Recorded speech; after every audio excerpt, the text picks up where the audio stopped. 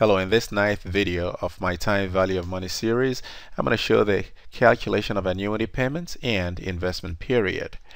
In this first example, we do have a present value of $200,000 and we wish to calculate the annuity payments over a period of 20 years at 10%.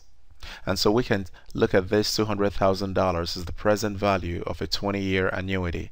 And so defining the present value of an annuity and making the substitutions and solving for payment, we find it to be $23,491.92 going the algebraic way. But we can use the BA2 plus and make the entries as shown. So let's bring that up. First, we clear the screen, and then the ritual, second clear TVM, second clear work. And so we put in $200,000 with a negative as our PV. And keep in mind, we're going to stay on the third row of keys because the input consists of a present value. Whenever input consists of either present value or future value, and for that matter, if we also have payments, then we're going to stay on the third row of keys. Otherwise, when cash flows are different from one year to another, we stay on this second row, in which case we're going to use CF, the cash flow register. Anyhow, continuing, 20 is N and 10 is required rate of return, and so we simply compute payments, and that's it right here, $23,491.92. And this says, how about monthly? What if you wish to make monthly withdrawals? So all you got to do is to simply go ahead and adjust your input. So 20 years is going to convert to 240 months, because 20 times 12 is 240 months, and 10% is going to be divided by 12 to get the monthly rate. And so let's do that. Second clear TVM, second clear work. And so let's put in $200,000, and again that's our PV, and 240, which is 20 multiplied by 12, is going to be our N, and 10% divided by 12 equal would give us the monthly rate. And it's better you do it the way I just did it so you don't have rounding errors. So compute payments, and that's going to be your monthly annuity payment. Alright, let's look at the second example right here. In this second example, we do have a future value. So this is probably a case where you're saying, I wonder what the annual payments I should be making into some investments so that 20 years from now I'm going to get 1.5 million, knowing that I'll be earning 10% per annum.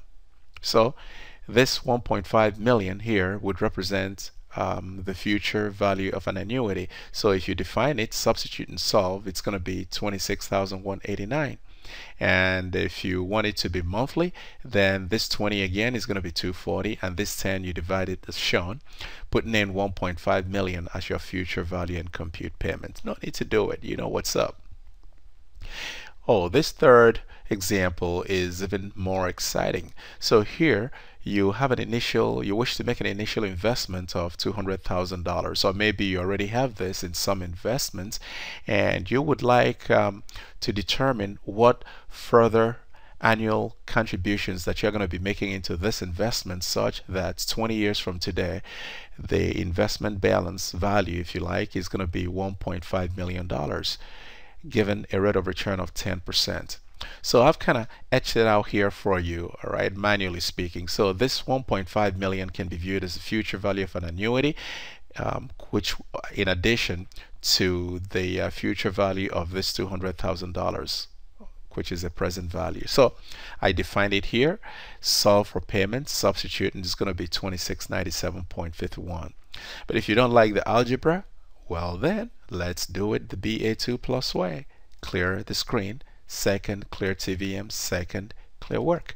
$200,000 with a negative is our PV, and 1.5 million, it's going to be our FV, 20 is going to be our N, and 10 is going to be our I over Y, and we compute payment. And you can remove this negative by hitting this, and that's going to be 2,697.51 per year, and you can also do it monthly. So anyhow, That's doing it manually and using the BA2 Plus. How about on spreadsheets?